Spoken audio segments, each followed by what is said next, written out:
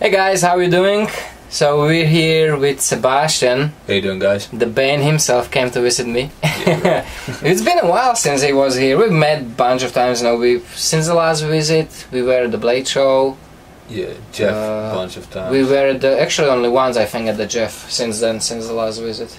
Yeah. Right before the Blade Show, we were there all together. Yeah, you're right. And I wasn't there since then. I don't want to see Jeff, I'm sick of him. Actually, no, probably, I'm thinking Sunday. We'll see Sunday what we have planned. We'll see what we're doing this weekend. Maybe we'll go for the barbecue Saturday and then Sunday, or I don't know, we'll see. Alright. We're trying to think of something with Sebastian here local without having to drive 2.5 hours. But you going Sunday? Yeah, probably Sunday I do. I'm thinking I'll probably ride with you or something. Yeah, Let's come see. with me. See what the better half says. If she would want to go, I would want to go with the car, so I can take this baby there and have some fun. Because I don't really want to take a subway ride with this in the backpack to Sebastian and then drive to Pennsylvania.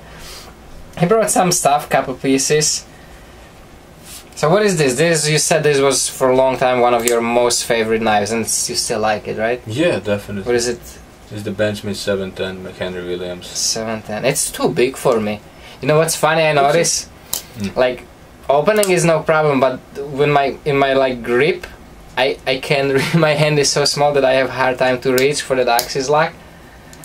So yeah, I pull out the knife, right? Pull out the knife and flick it open, and right now I can just like barely reach that axis lock to close it. Like, No, you. I would. It's kind of far. It's kind of far for me in that it's really big knife. It really is big. I don't know when you compare. I like because when it's closed, it's actually very concealable. Like it's very small. It's slim, like it's not really much like. Not bigger than Sebastian pointed out before. If you like compare it with the. Yeah, that's true. Like but this is like the Batman knife. This is gigantic, funky handle. And then you have a very long reach, 4-inch blade. Yeah, it is. I do like that. It's elegant. I really like that. How slim it is, how slimline it is. I like slim The knives. other thing what I like, you know, New York City carry, you throw it without the no pocket clip on it. And I like the full backspacer because if I throw it and I have change or keys, usually they hit my blade in my blade. Yeah, that's the other thing that I do like. Yeah, the full backspacer, as much as on the folders I love the standoffs design just by look wise, the full backspacer is better because it's more comfortable. I notice very often when I was doing the test videos and everything with the folding knives, and when you like do the performance test, like how it cuts, when you hard cut, it hurts so bad in your finger. Yeah. Like no matter how comfortable you try to make it on the inside, it just, you feel it. When you squeeze that knife, your skin goes there and it hurts. So it is better. But for some reason, even the frame, like I designed the frame like with the standoffs, just I love it better. It's kind of, some people I think it's a little it looks nicer, and people say like, oh, it's easier to clean it. But yeah, and I think it's easier to make that. You know, it's easier to just put the standoff in the construction than actually, you know, messing around with the backspace. You know, you have to fit it in there, make sure that the insides are good. So it is easier to make with the standoffs. But yeah, for the use, the backspacer is better. Definitely. What else did you bring? This guy I really like. You got this at the Blade Show, right? Yes. Did I remember right? And the other one you had before already, right? The little spear point. Yeah, I had. That one you had. I have it actually on the same thing on the Blade Show, but I know it was coming to me. Oh, you didn't I didn't know this one. Oh no, Brian had it, right? Brian had the spear point. Yeah, that's where I seen it. JB Blunt, right? Yeah. Yes. That's a damn cool looking knife. That's actually his collaboration with the Chad Alpha Hunter tactical design. Oh, that's Alpha Hunter. The collaboration. The Alpha Hunter collaboration. You even see the logo on the other side. You see the both logos there. Oh yeah. Look at it. I love this. Like a ship's foot blade. It's the Predator. That's fitting. Super. It's comfortable. I would move this for my little fingers a little different, but you know, if I squeeze in it, it feels good in the hand. And when you go back here, you just have a lot of reach and a very comfortable handle when you put your two fingers here. Man, nice chamfering all around, you know, like he knocks off the corners everywhere. very interesting, kind of like, I would say, it's like a signature look to him, no? He does a lot of these on his when I talked to Chad, he told me that actually came out and he saw like the Predator, when they have the skin or whatever it is on the Predator. He tried to mimic that because of the name of the Predator. It's cool. And you got the Sebastian sent his like little spear point version. What's the name of that actually? The little the Surge. Surge. Yeah. So he sent that one. He had it with the plane handles, and he sent it to get this kind of same finish, but then all the flats are like satin finish. It looks really damn cool in the picture. I seen the picture. Shipped today. It looks. I like that. You know, so you have that like gray grooves, same like this, but then all the flats are like really nice and shiny satin finish titanium. I like that. It's a really nice knife. The grinds are like freaking perfect on this. The edge bevel is like super perfect. The grinds are super perfect, clines line. It's like, this is really skilled knife maker. Really cool. He's pretty new too, and he makes really, like I don't know, like around 2 years or something like that. Damn, man, I'm really behind. In the folders and. Oh, but was he making knives before? He was making fixed blades and. Oh, okay. That makes me feel better. I'm like, damn, he's 2 years and making knives and already making this. And he's still a part-time knife maker. Beautiful knife. I like this a lot. I kind of wish they would make like just a little smaller version. Just for me. Small, because it's a little too big for me, but I love the shape, I love how it feels, love how it functions. Man, beautiful knife. And this one is cool. You like this, huh? Yeah, I love it actually.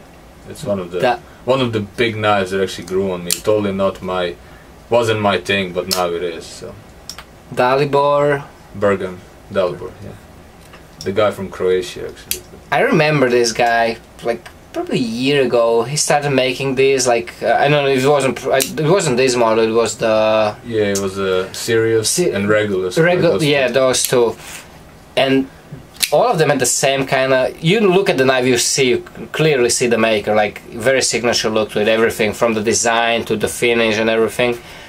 And I wasn't crazy about those. Those are a little more simple, a little more straightforward, straight lines. But this knife is, man, it's a damn cool looking knife. Look at that. Look at that finish. Really thick stack. That looks like quarter. Is it quarter or is it compared to the Benchmade classic? Look at it. Is it quarter or is it under quarter? It's 3/16 or quarter. But no, that's definitely not 3/16. No? This is probably quarter. I have a ruler here. Let's see. I'm pretty sure this is a quarter. Actually, you're just under quarter. So this is most likely 0.22. 0.22. They're one size under quarter. But it's beefy. It feels good in the hand. This is a really cool pocket clip.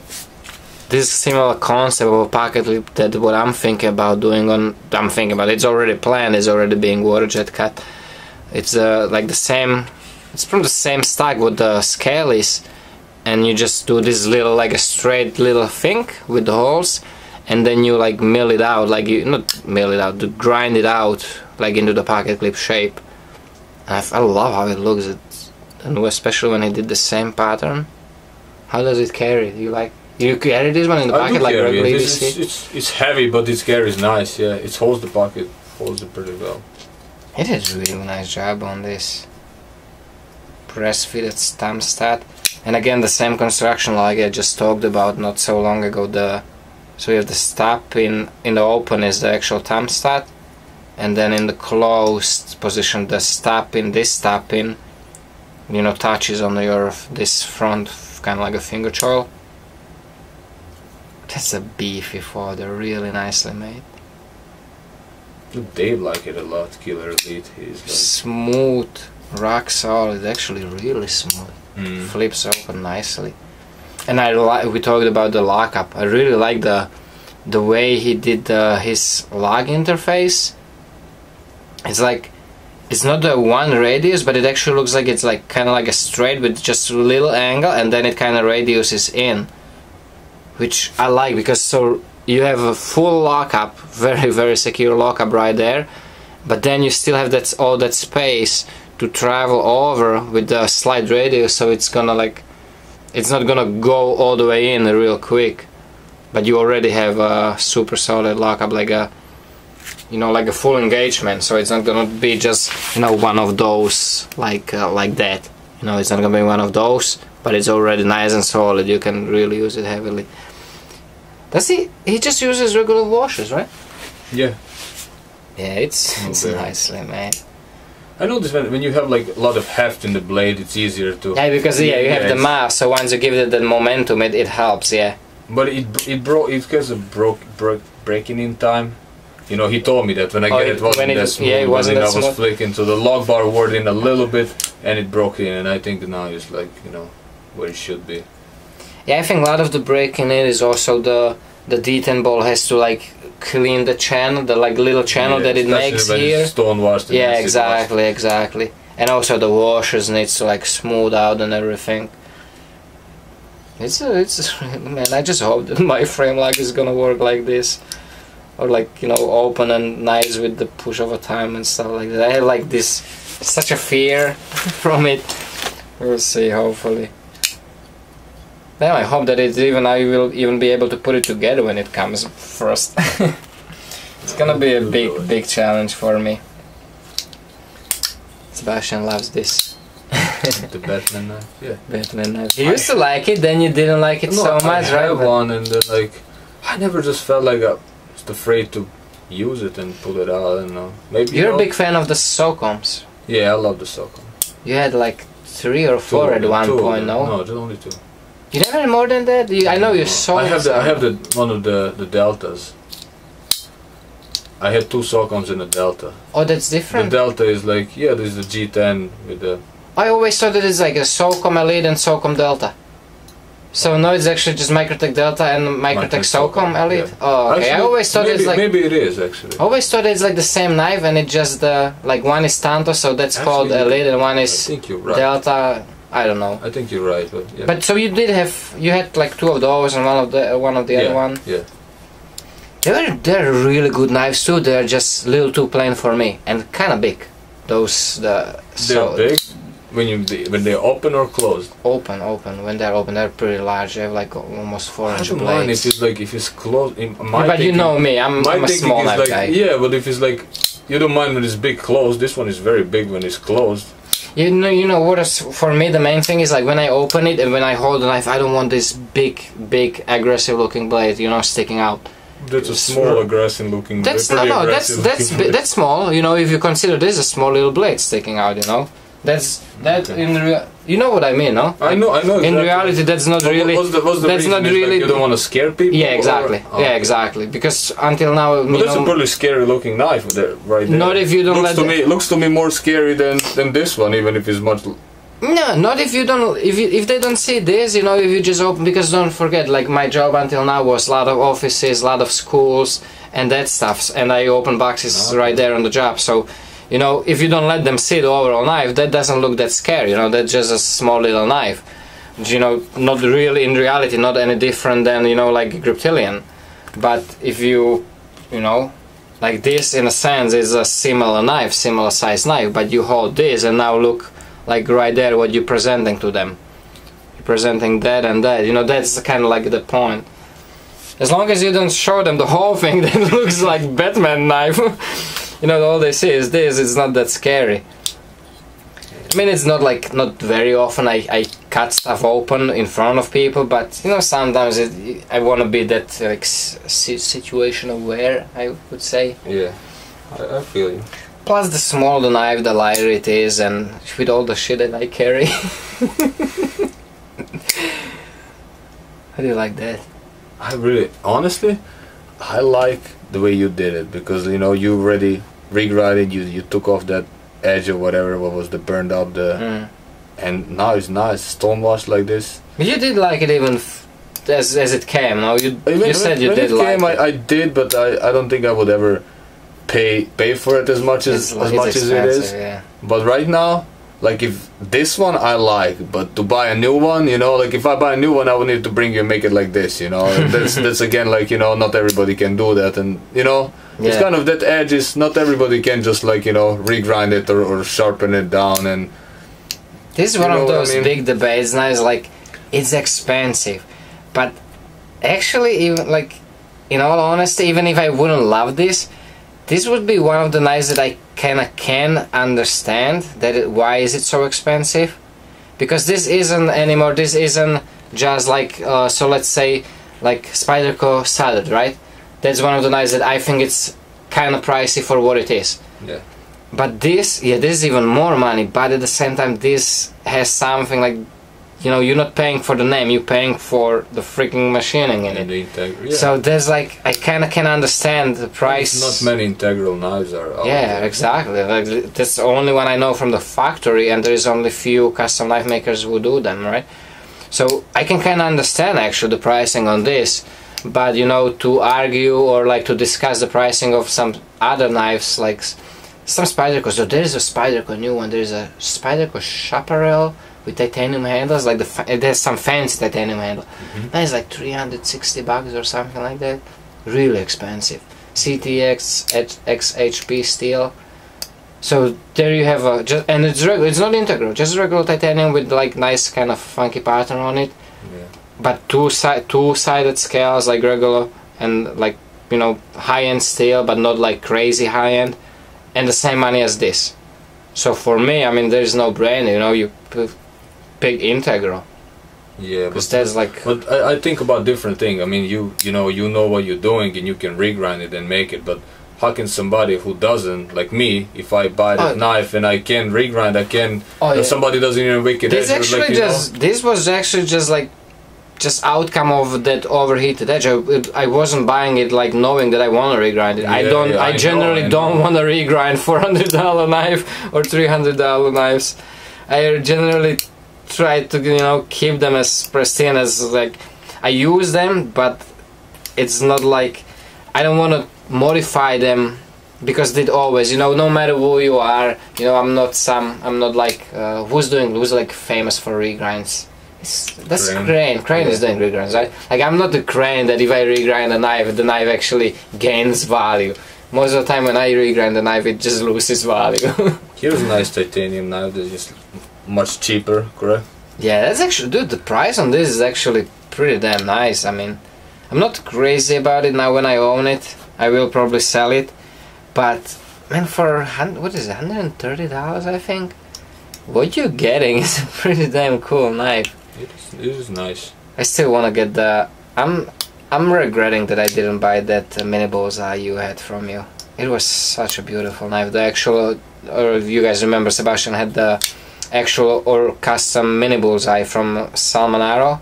He won last year in the show. Yeah. Or it was this spring actually. This year spring, right? Yeah. Yeah, that was such a beautiful knife. It's expensive, but long one for me. Yeah. Yeah. I was very tempted, but it's a lot of money. It is. I mean, now I would probably get it because I know that if I didn't, I would regret it. Just like right now, I know that I am regretting not getting it, because it's one of the knives that if you take care of it in a way you don't really ruin it, you can always get the money back down the road. Yeah. That's true. Yeah, if you don't really like ruin it, you know, you put some scratches on it, just general use, you know, it depends on the luck too, you know. I have knives that I've used so hard, so harsh, and they don't have scratches. But then you cut one stupid cardboard box that has there's some shit in that cardboard grain sometimes, and it just scratched the crap out of the blade. Which one is it? Oh, my CKC. That knife I use so much and so hard, and there are actually no scratches on the blade. It still looks just the way it came from Kylie, you know, the nice shiny finish. Because you don't care if you put scratch on it, then never gets a scratch. Right, that's true. And the knife that you care, that doesn't get. I don't want to scratch some knife, I scratch it in my pocket with like, I don't even know. It's funny, and I cut such a stuff that you guys wouldn't believe with that knife. Damn, I just remember this knife opened a can on a video, and there is not a single scratch on it. And I cut like plastic stuff in the work, plastic moldings and plastic zip ties, cables. I cut so many things with it, and there's no scratches. And then you have a nice like this knife I use hard, but it's only like the regular cutting, like cardboard, and it's scratched beyond recognition. But it's a coating, so the coating will always show it a little more. Some personality on it. very rare Sebastian carries his Yojimbo. One of only 4 he has. Still my favorite EDC knife. Yeah. Is it? Yeah, used to be this one, and then that one replaced this one. And I still put maybe 1 day in the week this one in the pocket, but that one's gonna be like 6 days. It's gonna be all the time, and being like how long? Like I don't even know. It's more than two is 1 and 1 is none. So Sebastian just moves the numbers. 3 is none and 4 is 1. It is a really good knife. I like Yojimbos. For me, it's the paramilitary too, because I just like the blade shape a little better, more functional. But in a sense, it's a it's just kind of same knife. Same. Honestly, I don't use my knife so hard, and like most of the hard is like I cut like a box open or zip tie. And that's the reality of most people. I open a lot of people. envelopes, and I love the tip for opening the envelopes. It's just makes perfect. Yeah, you can see it on even I notice on my knives. All my knives, the first thing, the tip gets dulled the most, or like the first half an inch, that just gets dull so quickly. That's the thing that I have to touch up the most. The rest of the blade, all it really needs is just strap it. But the tip, like I see, and especially the tip is